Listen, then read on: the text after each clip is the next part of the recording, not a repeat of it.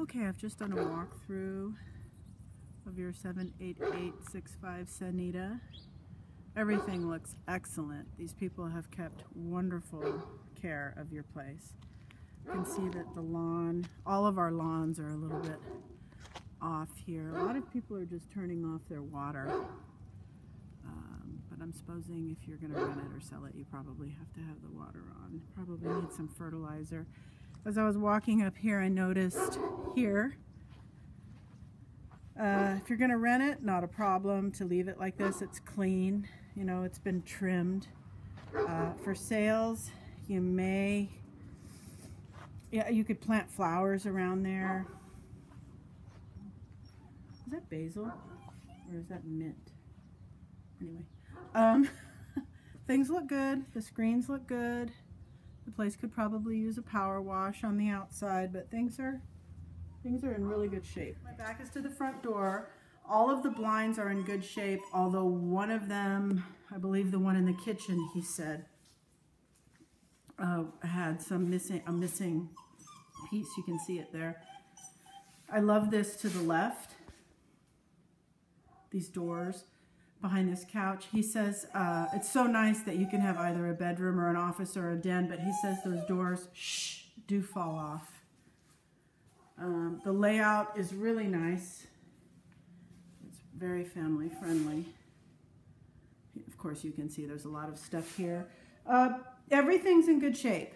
I mean, I don't really see anything. The only thing is I've been told by the tenant that some of the electrical outlets, you plug stuff in and they just fall out. The actual plug just falls out. And that's not good. And then there's an arc, some kind of a reaction, which is a fire hazard. So that needs to be addressed. The backyard is fantastic. Definitely some cleaning is needed. You know, spider webs, power wash, whatnot. I know you're going to be doing all that. The pool looks good. I see a couple of spots, but really for sale or rent, other than that little spot, which can be taken care of with a little pumice stone.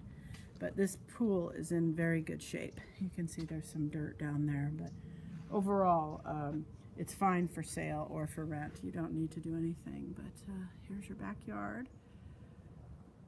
Might trim back some of those trees, but it's super to have those nice big trees. It really lends to the size. You know, it really makes it look sizable. Now here you have your patio cover. It looks like it's in decent shape. And you have a little bit of dirt. It looks like a good cleaning and maybe pulling this corner back and re-securing it. It doesn't look like it really needs anything.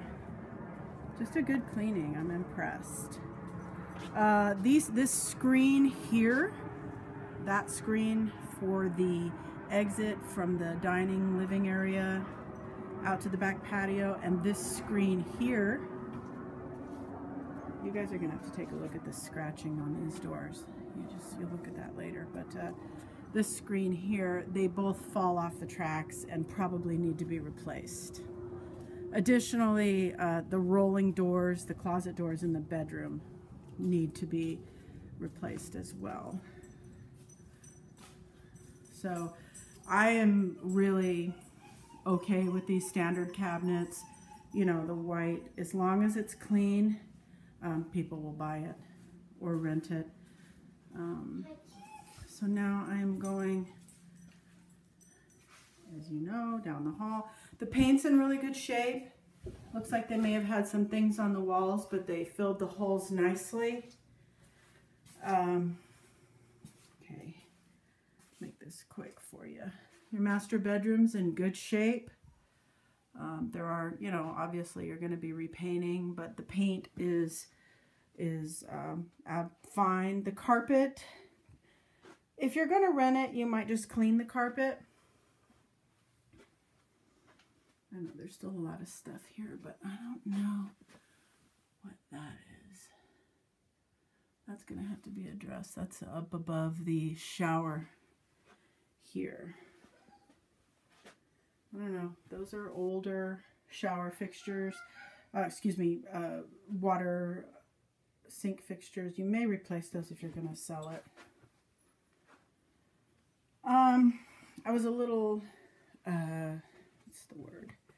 I thought, oh my, when I saw that the washer dryer is outside, that's a little bit hard to take for people, because in the summertime it gets so hot here that once your, this bathroom, by the way, the tenant says is in fine shape. I like that there's a window here. There's just almost never windows in bathrooms, so this is fantastic. Let's take a quick look over here. I love this linen is in good shape. The closet to my left is in good shape.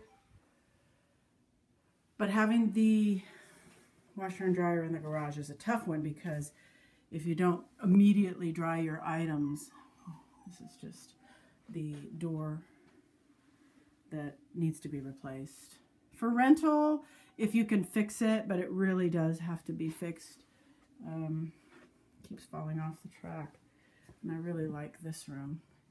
As I was saying, for rental, you really don't have to change out these doors, but if you're going to sell it, I would recommend it, because it just makes such a difference to spend the $100 or whatever.